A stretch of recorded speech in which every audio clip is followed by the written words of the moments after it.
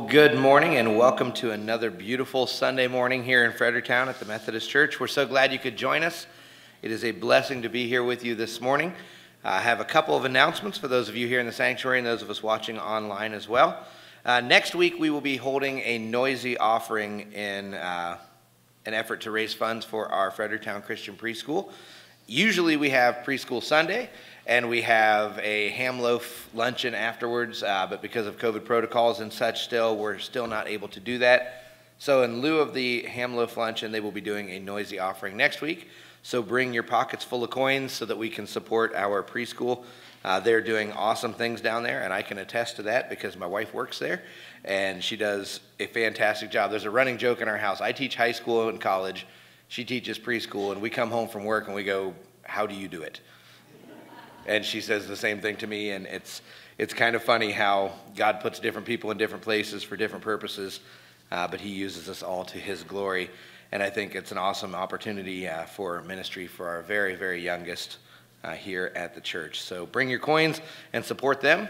And speaking of our young folks, our Youth Sunday is going to be May 2nd.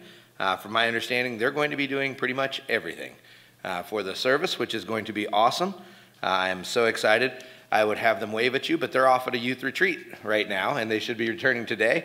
So hopefully they come refreshed and on fire for the Lord as they prepare for Youth Sunday on May 2nd. We'll also be recognizing graduates that Sunday as well. And you know what that means? That means summer is almost upon us, which is crazy to think. Just yesterday was Christmas, and then here we are, warm weather and sunshine, which I'm not going to complain about. But summer is upon us, which also means golf is upon us. Golf season is here. I'm pretty sure that every day as I drive past Little Apple on my way home, the parking lot is getting fuller and fuller and fuller every day. So June 6th is our annual golf outing here, and that is a fundraiser for our building project. So if you haven't put together a team for that yet, go ahead and do so. Get a hold of the office. I believe we still have room for some teams. I have not heard an updated number yet. All I know is Janice is going to win. So that's kind of the running theme every year. So we'll see how that goes. June 13th, we will have infant baptisms and dedications here at the church as well. So mark that on your calendar. And if you know anyone that would like to be baptized or dedicated that Sunday, please let Pastor know so we can get them on the schedule as well. All right. Busy, busy, busy time at the church, which is awesome. We still have our peace meals going on Wednesdays. We still have our Ignite service going on Wednesdays. We would love to have you join us for those things, and obviously our Sunday morning services.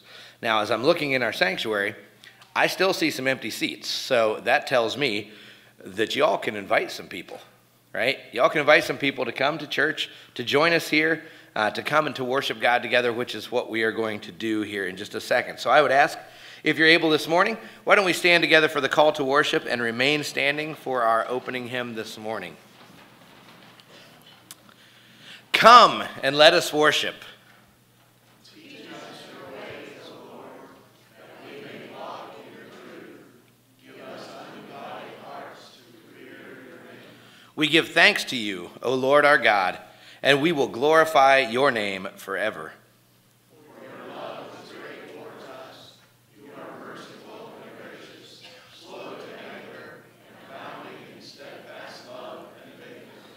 Let us worship, let us praise, let us give thanks. And that is what we are going to do with our opening hymn this morning, O Worship the King, and we will be singing 4 verses.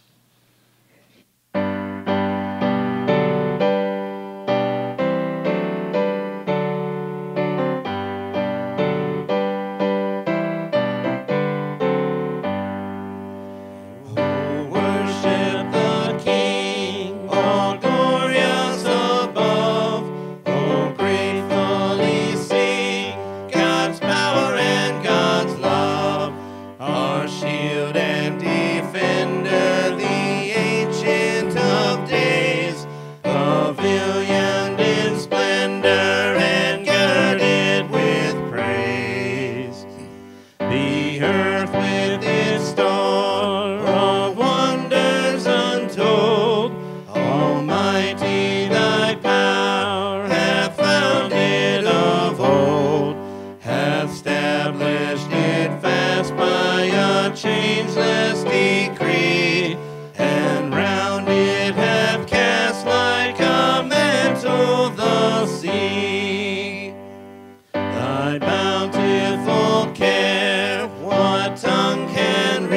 sight. It breathes in the air, it shines in the light. It streams from the hills, it descends to the plain, and sweetly distills in the dew and the rain. Frail children of dust and feeble as frail, in thee do we trust, nor find thee to fail.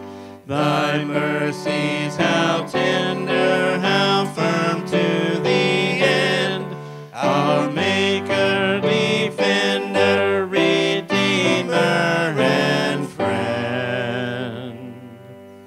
Let us pray. Our Maker, Defender, Redeemer, and Friend, teach us your ways as we worship you today. May we continue to put on the full armor of God as we go throughout this week. In Jesus' name we pray, amen. Now, if you'd want to greet each other in a COVID-friendly manner.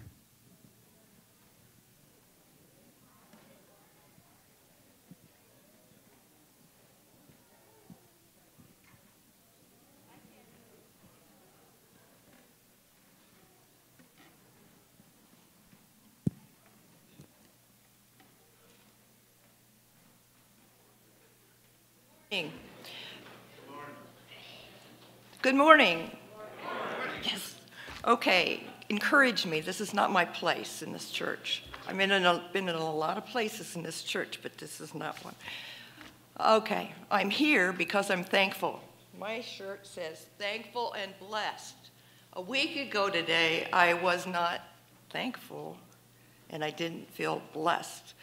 Bob had an obstruction of a common bile duct, which is the pathway that we get rid of our bile into our body for metabolism and, okay, you don't, too much information. Anyway, the bottom, when you get very sick when that happens, and sometimes it's stones and they pass on through. His wasn't. But anyway, a week ago, he had been transferred a week ago Friday to Riverside because there wasn't a doctor up here that could handle his problem. And that was a big blessing. And so in the process of waiting Saturday and Sunday, because nothing could be done until Monday, God worked.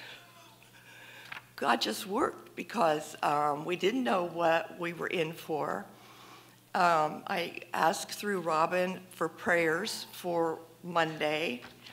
But in the process, now Bob has a deep faith, but he's not comfortable expressing it, but he does it in other ways. And Bob's world is about high school athletics. 52 years for me to figure that one out, no. Anyway, bottom line is, this is not a coincidence. If a Christian ever says the word coincidence, they're foolish. That's because when you're a Christian, you have the Holy Spirit within you, and He has more power and more wisdom than you can ever believe. In the course of that Saturday and Sunday, people kept coming into Bob's surroundings, and it's amazing because a lot of times it was when I wasn't there. I was there all daytime. The night nurse was, one of the night nurses, see, he's not about talking about me, myself, he didn't have any pain, but he didn't feel good. It's about, well, where are you from? And everybody came in, well, where are you from? So one of the night nurses was from Minster, Ohio. That's 3 miles down the road from where Doug and Tara live. Doug, our son Doug, and Tara and their 4 kids. And Minster is one of the enemies, competitors with Marion Locals Athletics, Bob's whole world almost, except for the Freddy's Athletics. Okay, bottom line is, they spent some time that night that they met talking about the sports. And so when I was there one day, over 6 foot tall young woman, 30s, walked in with some younger people behind her and introduced herself. And Bob says, "Did you play basketball?" She's a doctor. "Did you play basketball?" And she says, "Well, yes, I did. I was on the championship team at DeSales High School in Columbus." Okay. So they had conversation. So another time, one night, he was talking to somebody. Again, it was a female. And they got to talking, and he said, "Did you play sports in high school?" And she said, "Yeah." And she says, "I was a swimmer." And he said, "What school did you go to?" "Pickerington." "We were good." And he acknowledged that. And so there he was talking about Doug's kids who are on the swimming team over at Marion Local. So again, and before the conversation was over, he had told her that we were in Destin before he got sick, and that there's a great donut shop there that if she ever goes to Destin, and she says, "Well, in 2 weeks, me and my friends are going to Destin," and so she writes it down in her phone. The bottom, and then where's Gary Campbell at? So last Sunday, a chaplain came in from Riverside, and she wanted to know where we were from, Knox County, Mount Vernon, Fredericktown. And she says, "Oh, I've been to Syker Camp." "Oh, yeah, I know Gary Campbell. My parents took me to that camp meeting when I was 7 months old," and then again and again and again. He probably doesn't know me because I've never had conversation with him, but she knew about you. So do you see what God was doing? God was bringing down Bob's anxiety level with every person that walked in that door and could talk to him about something that his whole world's about and he can relate to. Praise be to God. Praise be to God. So finally Monday came, and I'm waiting, and we knew he was going to have a procedure to try to put a stent in this blocked duct so the bile could get out of his body, because he's just yellow, plainly. Anyway, I was told it would take an hour for the procedure, and it'd probably be 2 hours before he got in. And he left at 11, and it was 5:30, and nobody knew anything. And I was there, and I got a text from one of my sisters in Christ. You all know her, and you know she prays hard. And I said, she said, "How are you doing?" And I said, "Satan's messing with my mind." And she started praying. And when she was done, Satan was not anywhere about. The name of Jesus Christ, you don't have to say it once, but she said it lots of times in the prayer, and Satan was gone and never came back. So then we finally got home on Wednesday, and Thursday I was melting down, as Elder would say. He was home, he was safe. Tuesday we go back and find out about the surgery, and I was just melting down because I had read over the discharge summary, and there was something in there that just frightened me. And so I texted one of my sisters in Christ and told her I need prayer. And so I went out and got on the path and started listening, and she started praying. And I haven't felt that bad since.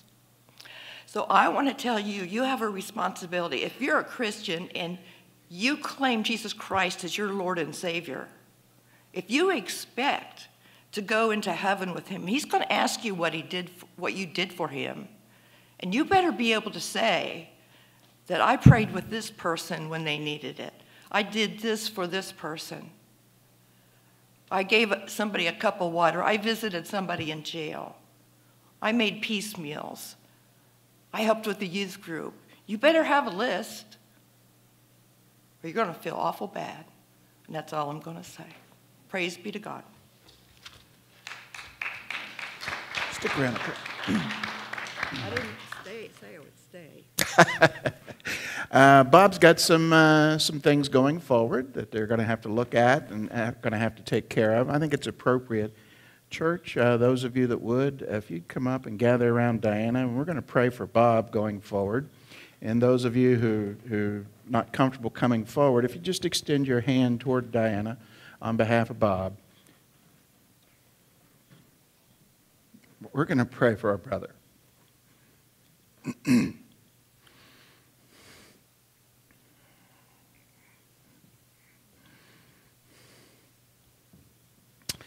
the rest of you, as I said, just extend your hand toward Diana and let's pray. Heavenly Father, we thank you for our sister Diana, Lord, and her faith. And we thank you for our brother Bob and his faith.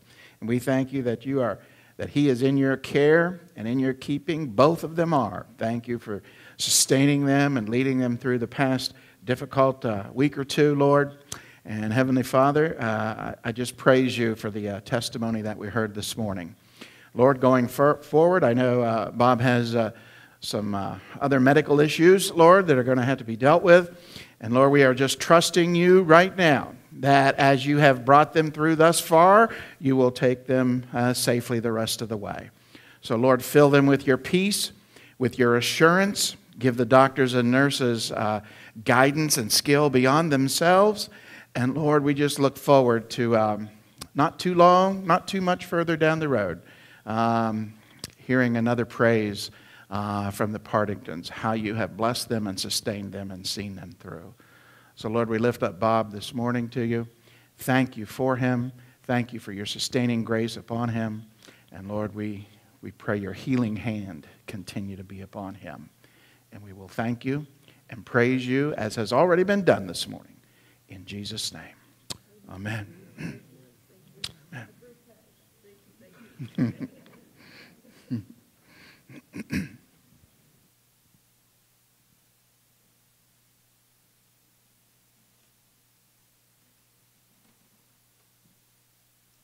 Our prayer hymn this morning is Depth of Mercy.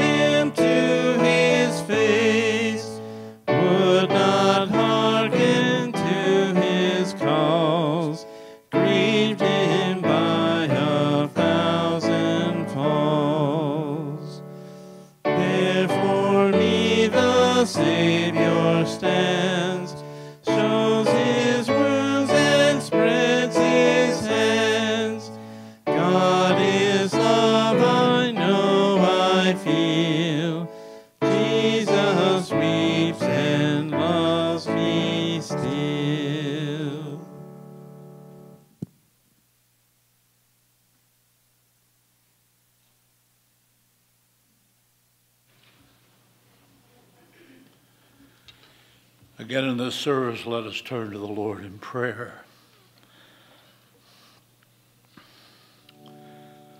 We've gathered, O God, to praise your matchless name and also to offer to you ourselves as your servants and the benefactors of your grace. We have gathered also to pray, to acknowledge our total dependence upon your goodness. And so we approach once again your throne of grace, and we come through him who is the way, the truth, and the life, our good shepherd, the one who leads us on right paths, the one who takes us on the true way to true life. We thank you for his word, that the truth will make us free. And we thank you for his prayer on our behalf and on behalf of all believers, that by your truth you will make us your holy people. Oh God, we live in a time like that of the great prophet Jeremiah, when truth seems to have disappeared. We look to media, we look to the great universities of our country and our world. We look to our leaders in this nation and the leaders of the world, and realize that we cannot always tell what is true. And we also know that many do not even believe that there is such a thing as truth. Oh God, grant to us a revival of truth-telling, and give to us discernment so that we may know when we hear truth and when we do not. Because without your truth, O God, your people perish.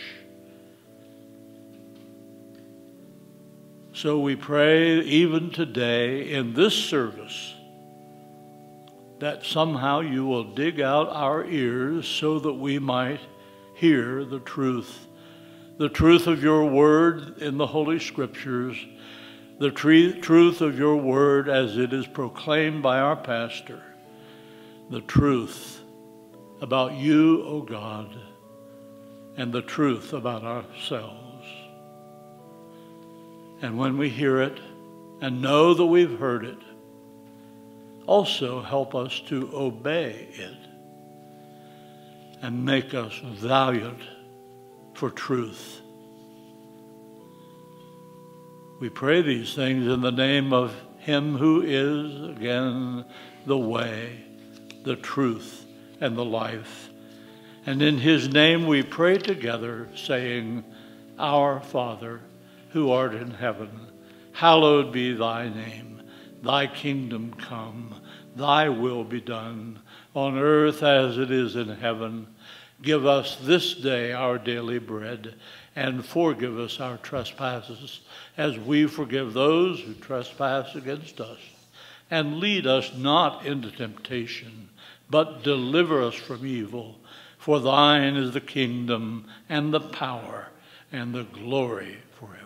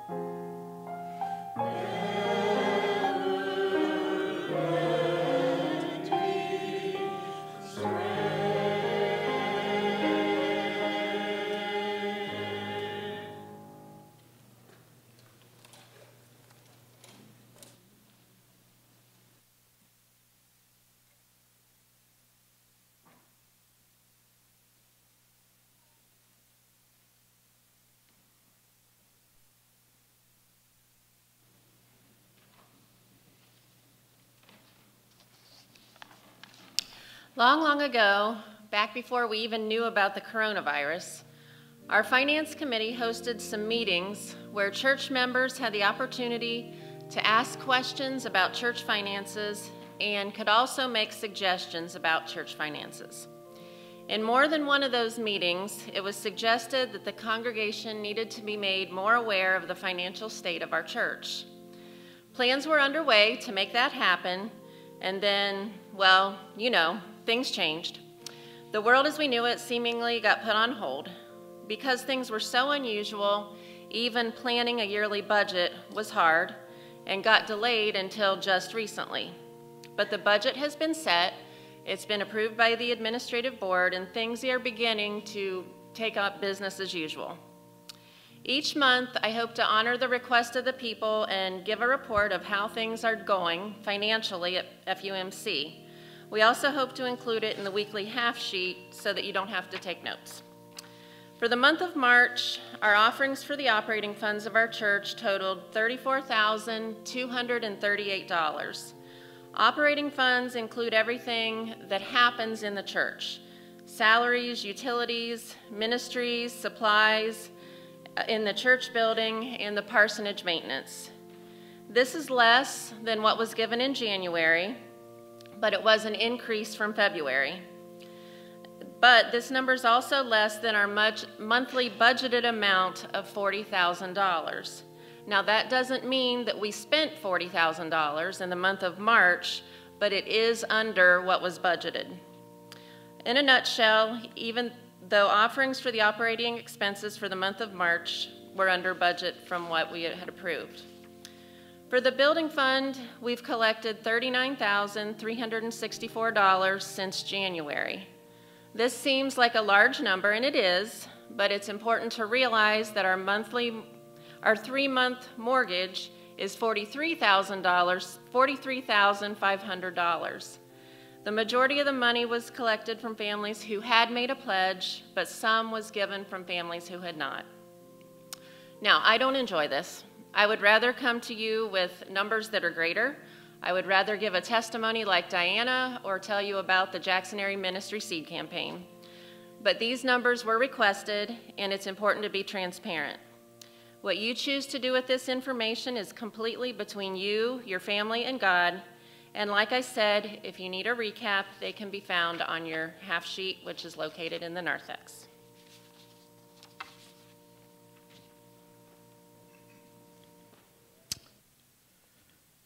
Thank you, Robin.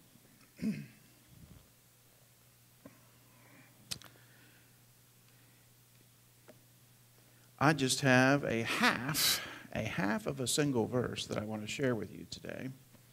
And Pastor Gary and I did not coordinate the pastoral prayer and the sermon, but my goodness, in his pastoral prayer today, he stole my thunder. He's prayed what I'm going to be preaching about, and better than I ever could. So I thank him for his prayer, as always. We're going to look at another component today of the whole armor of God. And the scripture today comes from Ephesians 6:14. Ephesians 6:14. And as I said, it's just a single, basically a half verse. Stand firm, then, with the belt of truth buckled around your waist. Stand firm with the belt of truth buckled around your waist. And may the Lord add understanding to the reading of His Word this morning. Each year, I usually hear about this at the end of the year, and they come out with this, but each year the Oxford English Dictionary lists its word of the year. The winners are words that have come into prominence in the past year. Recent words in 2005, the word was podcast. Podcast. In 2007, now I didn't know what this word meant until I had to look it up, okay? Any of you know what this word means? Locavore. Any of you know what locavore means? I didn't either. It means you prefer to eat food grown locally. That's, well, it's simple enough.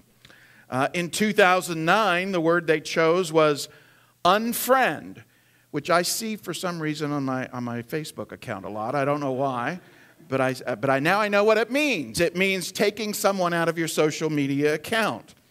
In 2013, the word was selfie. And in 2016, this is the word I want to look at. The word was post-truth. Post-truth. Some say we are living in a post-truth culture.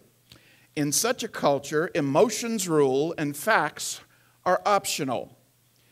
If you look at your social media very, very often, that is an accurate description.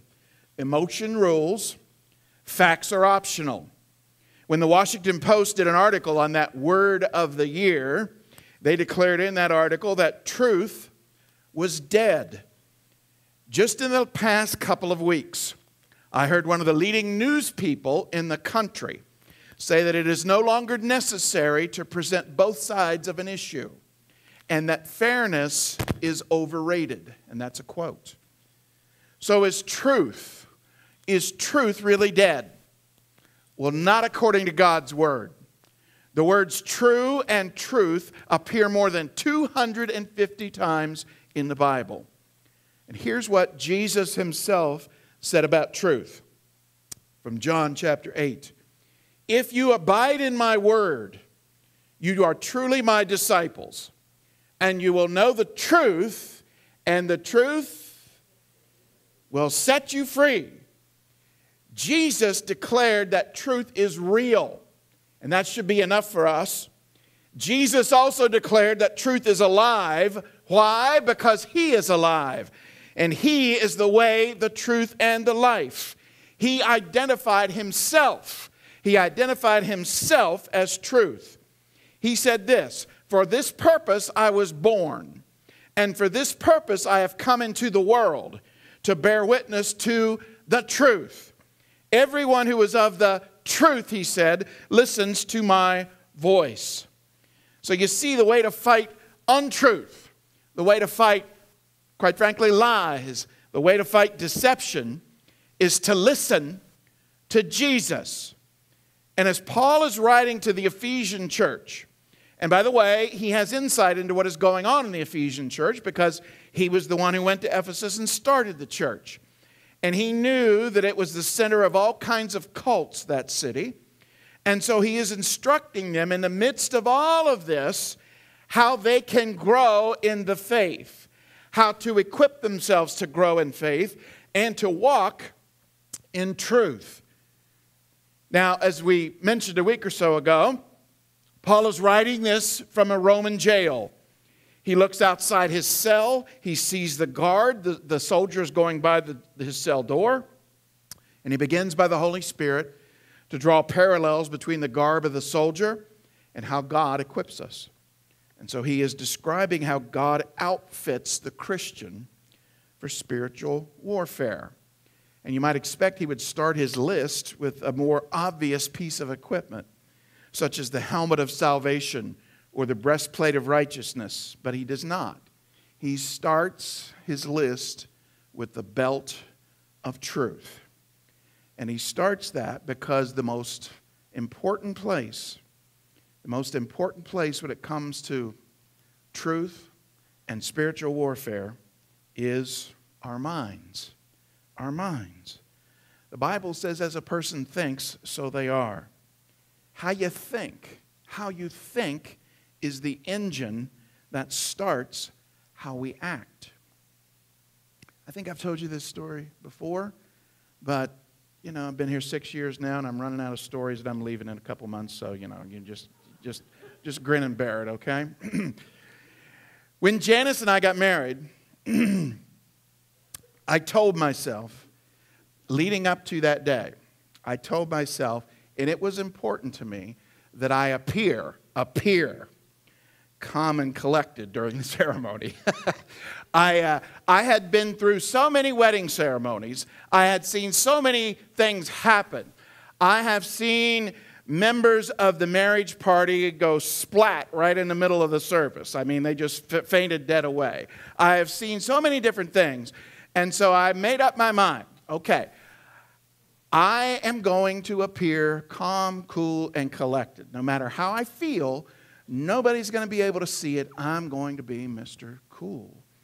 And so, really that whole day, most of the ceremony are a blur to me. But I really wasn't all that calm and collected. And I believe we made it through the ceremony, no big blunders, and everything went well. And then our photographer, our wedding photographer, we had a very small wedding. Only about 30 of our closest friends were there. And a good friend of ours married us. And I made it through, and I thought, my objective was achieved. I appeared calm, cool, and collected. And our photographer, who is just a wonderful lady, a dear friend of ours, she came up to me afterwards and she said, "You were really nervous, weren't you?" I said, "Really? Could you tell?" "I don't think so." She said, yeah, I could tell. And as she was taking pictures, she noticed that in my calm preparation, I had forgot to put on a belt. I went through my wedding ceremony without any belt on whatsoever. And when she was taking pictures, she noticed that. And I thought, well, I'm in my suit jacket, and, nobody will be able to tell. I had all kinds of people coming up after me after the ceremony. "Why don't you have your belt on? You were really nervous, weren't you?" So, yeah, I really was. When we think of a belt, we think of a little strip of leather or fabric that holds your pants up. But for the Roman soldier, that wasn't what they meant when they were talking about a belt. It was closer to what we would call a girdle. It protected the entire middle section of your body. And as that part of the body processes the food we eat, so it is that Paul is referring to here, that part of us that processes information and discerns truth. I want you to participate in this part of it, okay? How many of you, raise your hand, how many of you have ever been lied to? How many of you have ever been lied to? Those few of you who are not holding up your hands are lying, okay? You're lying. How many of you have ever been lied to and you did not discover the truth for a long time? Do you know what the Bible calls that? Do you know what the Bible calls that state you were in? You were in a state of deception. You were in a state of being deceived. Do you know that we live differently when we live under a lie than when we live under the truth? Truth is important because the devil's most effective weapon is deception. The Bible says that the devil is a liar and the father of lies. That is his native language. Jesus said, "We shall know the truth, and the truth shall set us free." The truth he brings us is what sets us free. When the devil lies to us, and we believe that lie, and oh, how I am seeing this so much today. So much. And as Gary said Pastor Campbell said in his prayer, the places where you used to be able to look to see truth and to hear truth are no longer. They're no longer giving truth, but they're giving a spin on the truth. But when the devil lies to us and we believe that lie, that starts us down a path that the Lord does not want us to take. When the devil deceives us and we act on that information and we act wrongly, that's what happened at the Garden of Eden. That's what's been happening ever since. The devil's ultimate goal of lies and deceptions is to get us to disobey God and drive a wedge between the Lord and ourselves. What are some of the lies that the devil tries to convince us of? We could have all the paper in the world and there wouldn't be enough room to talk about all the lies that the devil tries to instill in us, but let me share just a few. The devil tries to convince us that there is no hell. And think about the implications of that. If there is no hell, then I don't have to worry about the implications of my sin. I can treat you any way I want to treat you. I can disregard you. I can disregard your feelings. I can use you. I don't have to be concerned about you in that way, and there will be no eternal consequences if there is no hell. The devil tries to convince us that there is no hurry. There's no hurry. I don't have to right now make a decision for Christ. No, I can do it like a minute before I die. And as long as I do it then I'm covered and I'm clear. I don't have to worry about doing it right now. And there's no hurry in regard to sharing the truth of the gospel. I don't have to worry about that. No. The devil also tries to convince us that there is no hope. There is no hope. Particularly when we are discouraged, you'll oftentimes hear that little voice saying, what is the use? What is the point of trying? You may as well just kick back and give in. That's the voice of Satan. The devil also tries to tell us, and I've encountered this more in my ministry than I was anticipating through the years, but the devil also tries to tell us that there are many ways to God. There are many ways to God, and there are no absolutes. There is no absolute right and wrong. Let me tell you, every person in heaven, we will take our individual personalities with us into heaven. There will still be, if you will, differences in heaven between us. Nothing that will cause us to be less than brothers and sisters in Christ, but we will still maintain our individual personalities, and so there will be differences among us, but all of us in heaven will have one thing in common, and that is we were saved through Jesus Christ. There is no other way. That was true 2,000 years ago, and it will be true until Christ himself returns. There is no other way to heaven except through Christ. So much of my work and so much of the church's work is wrapped up in fighting lies and deception. And we are to fight that through the proclaiming of the truth of the Word. So I want to outline 3 brief points as to why truth, the proclamation of truth, and the living out of truth is so important today. First, the church is God's divinely ordained method of communicating His truth. God could have communicated His truth to us in any way He wanted, but He chose to do it through His church. And if the church sounds too nebulous and too general to you, let me just say this. God chose to communicate His truth through you. God chooses to communicate His truth through you. Listen to Ephesians chapter 3. The intent was that now, through the church, the manifold wisdom of God should be made known to the rulers and authorities in the heavenly realms according to His eternal purpose, which He accomplished in Christ Jesus our Lord. It is our responsibility to proclaim and live out the truth. Almost 20 years ago, this is a 20-year-old survey, and this has only gotten worse in the interim period. A survey was done of ministers and their beliefs. About half the ministers did not believe that God is the all-powerful creator of the universe. Half. Half of the ministers did not believe that Jesus Christ never sinned. Half of the ministers did not believe that salvation is received only through Christ. Half of the ministers believed that salvation is achieved through good works. Half of the ministers did not believe that believers have a responsibility to share the gospel and that the Bible is the Word of God. And those low percentages, you see the result of that in our churches and in our society today.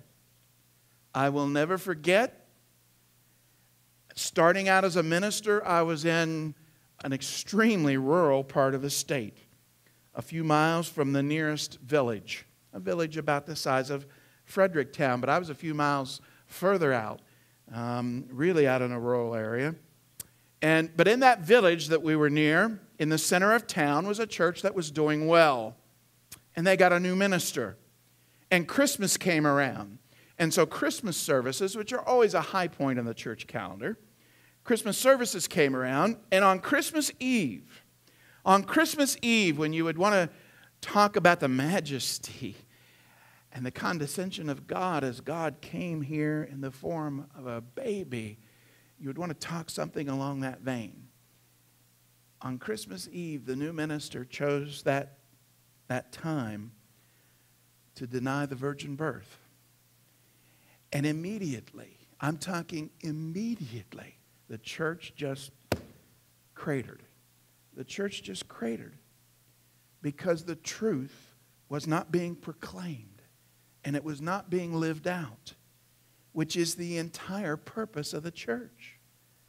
And Paul wanted to remind the Ephesian church of that. He wanted to remind them of their purpose.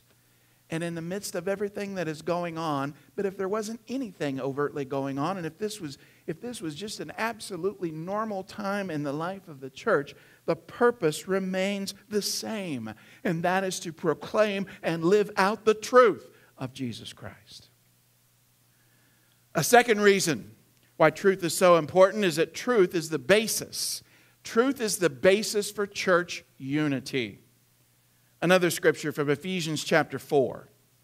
It was He who gave some to be apostles, some to be prophets, some to be evangelists, some to be pastors and teachers, to prepare God's people for works of service, so that the body of Christ may be built up until we all reach unity of faith.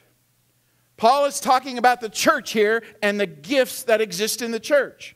There is no way there will ever be true unity in the church until we agree on common truth that will unite us.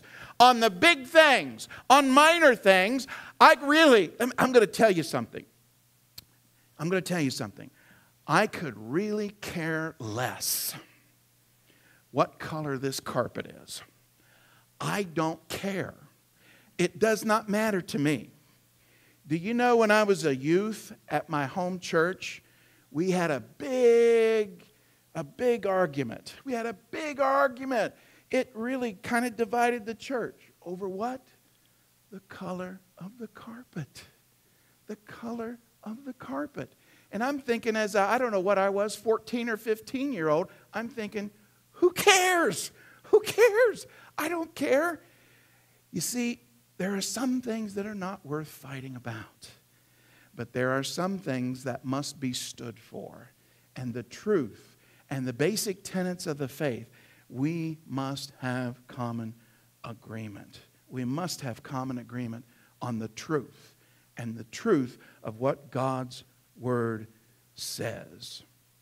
There was a young college girl, and she was required to read a book that she found to be extremely boring. Just slogging through this textbook was a thing that was difficult, but she forced herself because it was required in her class.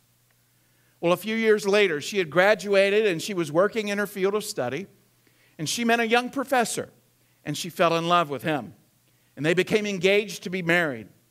And one evening, while visiting her home, the professor was kind of looking at her bookshelf, and there the professor saw this boring book tucked away, collecting dust on her bookshelf. Pulling the book down, he informed his fiancée that he had written that book under an assumed name. Later that night, the young woman began to read the book again. All night long, she read that book. To her, it was the most interesting book she'd ever read. What made the difference?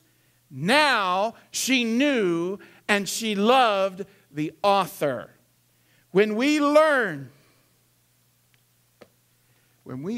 to treasure this because we love the author, then we're on our way to taking in the truth. Folks, there are sections in here that are difficult to discern, and you might even have the fleeting thought, why is this in here?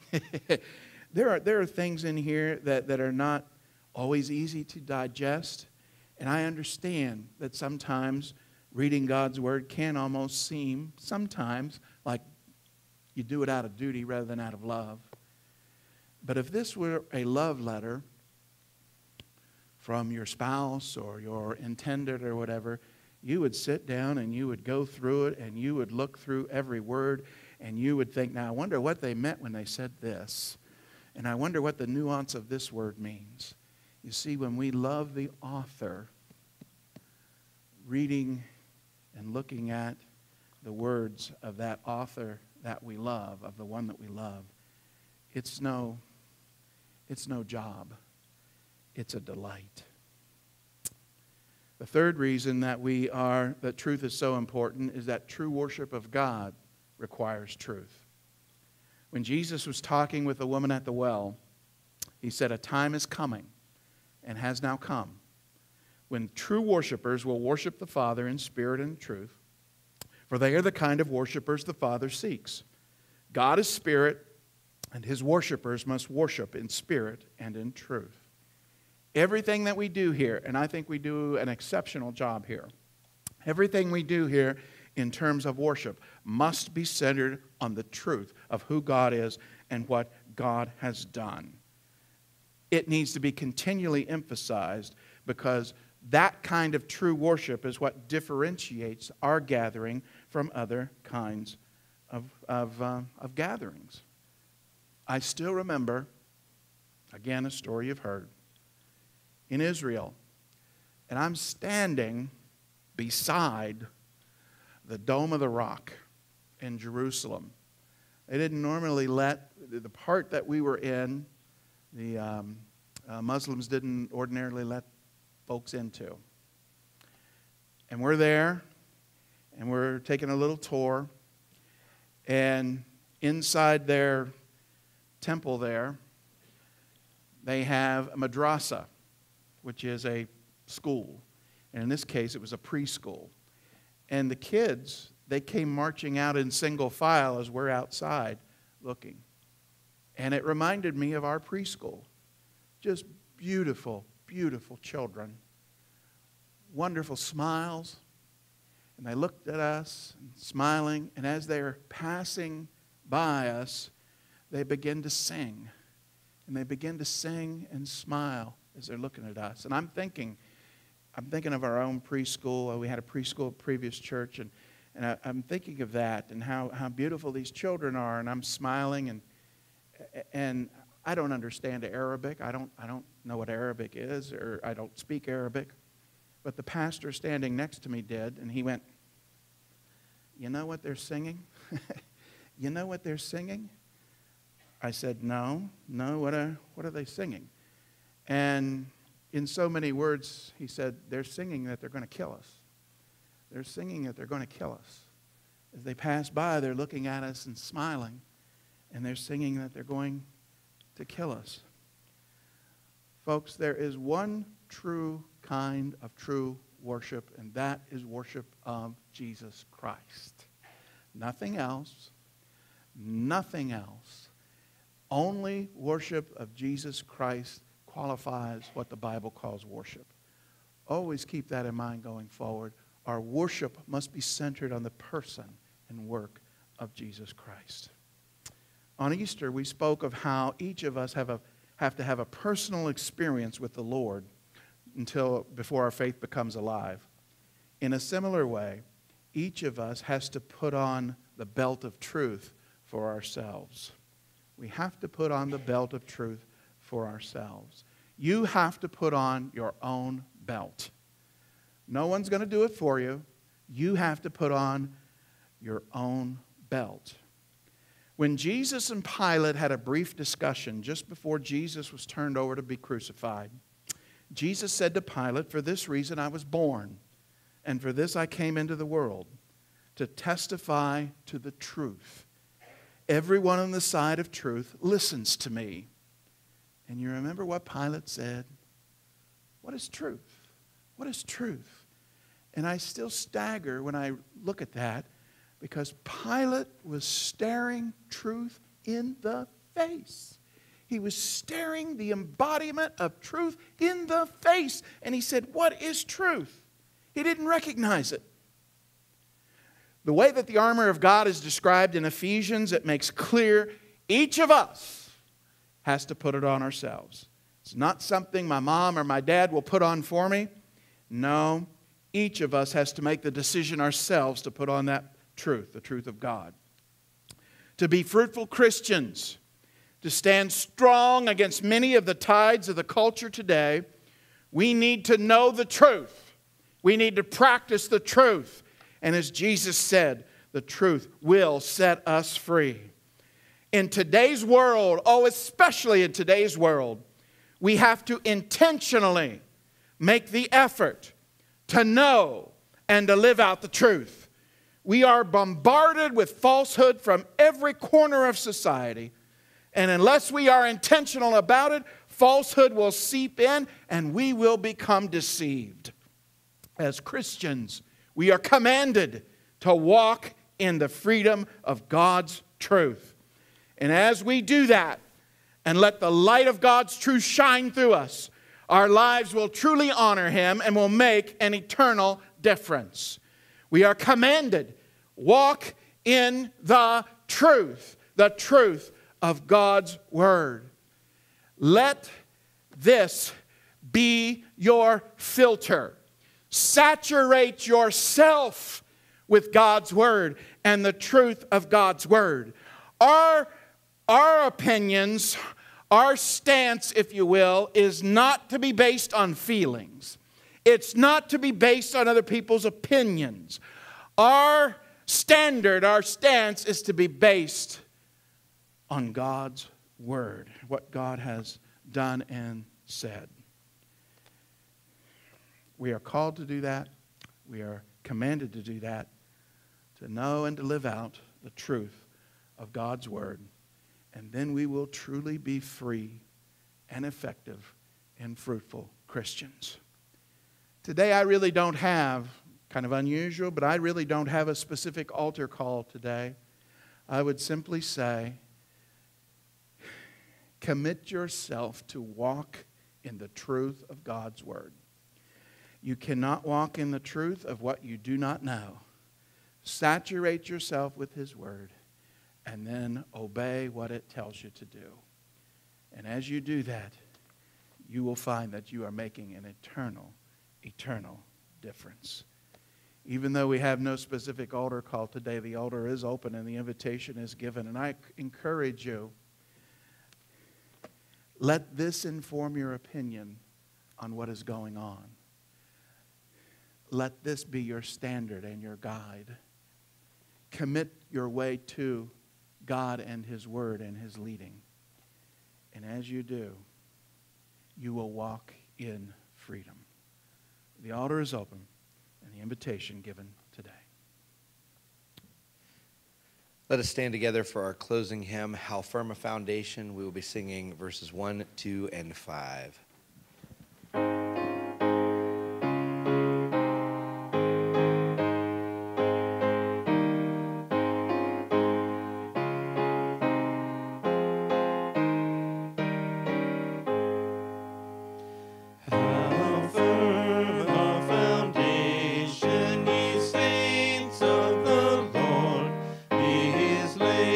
For your faith in His excellent word.